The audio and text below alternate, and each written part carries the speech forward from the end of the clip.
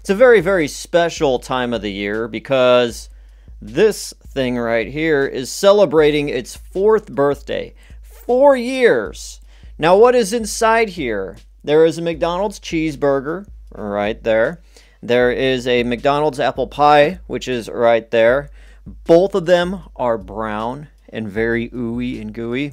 And then we have some McDonald's fries right here that have turned into a orangey, brownish kind of crust with a little bit of a whitish kind of whipped cream look to it. Here is the same thing. Now the difference between these two obviously is this one is sealed within its own moisture, airtight somewhat, since 2020, May 30th, 2020 to be exact. And this one was left out into the open around the same time in 2022. So this is 4 years old and this is 2 years old. Like the first couple of years, it really went through a huge evolution or de-evolution, however you want to say. And a lot of people see it and they just automatically get grossed out. But hey, that is just what it's science, everybody. So I started this experiment about a year into this YouTube channel and the podcast and everything, just because I always wanted to try something different, something new. And I always saw all of these things, stories, people putting a cheeseburger, McDonald's cheeseburger into a cabinet, and then they go years later and, oh, it's the same thing. This is what they're talking about, this. Yeah, if you leave any kind of food, McDonald's food or otherwise, out into the open air, it's either gonna decompose because maybe it's like strawberries or something, or if it's like bread or meat or anything like that, yeah, it's just going to get very, very hard. So I wanted to prove to people, because no one ever done this before, that McDonald's or whatever other kind of food, if in the right environment, in its own moisture like this, will it change? Will it grow mold? Will it decompose properly? And the answer is, after 4 years, look at this. Yes, it does. Because there's a lot of people that, oh, this is fake food. McDonald's is fake food. See, it doesn't even decompose. It's like, you could make a burger at home and set it out in the open, and it'll look just like this.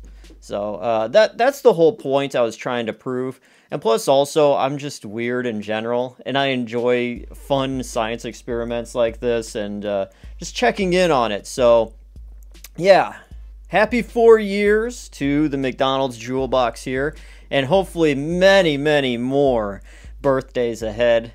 And before we get into checking and updating you on what has happened in the past 4 years, let's go back to where it all began and just go through very quickly the evolution of the McDonald's Jewel Box.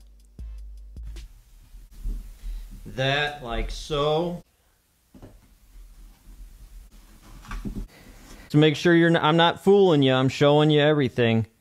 This is what the cheeseburger looks like. And there we go. It's got the onions, got the pickle. You know what? Let's just set it right on the bottom there. It's probably the best idea. Anyways.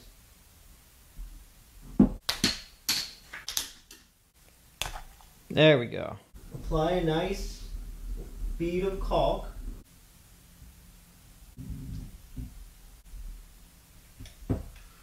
So, there you go, guys. This is contained for all eternity now. We've got the cheeseburger, we've got the fries, and we've got the apple pie. Hot apple pie, soon to not be. We're going to check in on this for years to come and see what happens to this food over time. Okay, 1, 2, 3, 4. Happy birthday to you. Happy birthday to you. Happy birthday, dear you. Happy birthday to you.